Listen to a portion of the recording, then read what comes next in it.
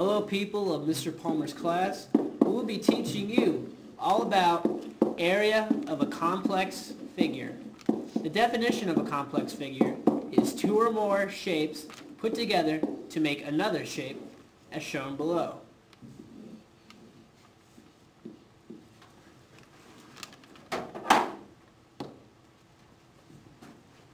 This also is a complex figure. Now we will show you how to find the area of it. Step 1. Find the shapes you know.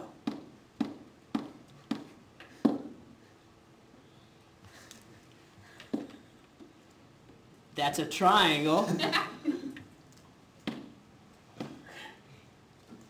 You can see we have two triangles and a rectangle. Now step 2. Find the area of them. So for the rectangle, find the base times height, which is 6 times 16, which is equal 96.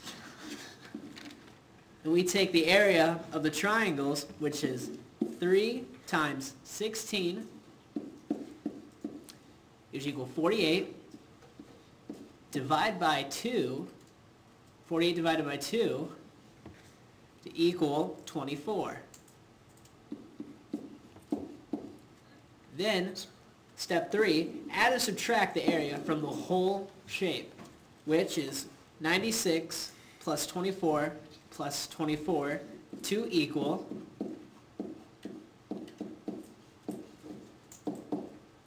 144 square units.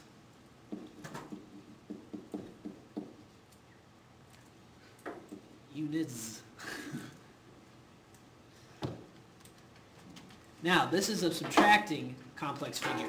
Repeat the steps. Step 1, find the shapes that you know.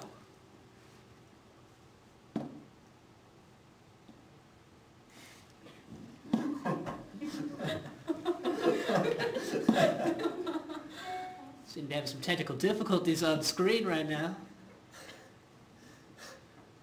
Okay, step 2, find the area of them. So for the squares, you take both sides, 15 times 10, to equal 150. Then you take 150 times 2, equal both squares, to equal 300. Then you take the big rectangle, 60 times 24, 60 times 24, to equal 1,440. Then you take 1,440 minus 300 to equal 1,140. 1,140.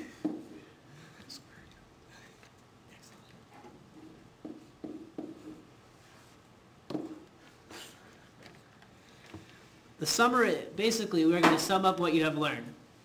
To find the area of a complex figure, you take the shapes that you know that are on the bigger shape, and then you add them or subtract them.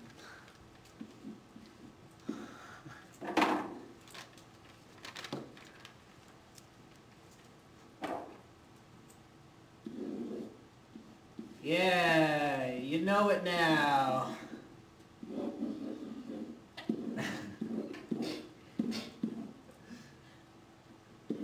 Yeah.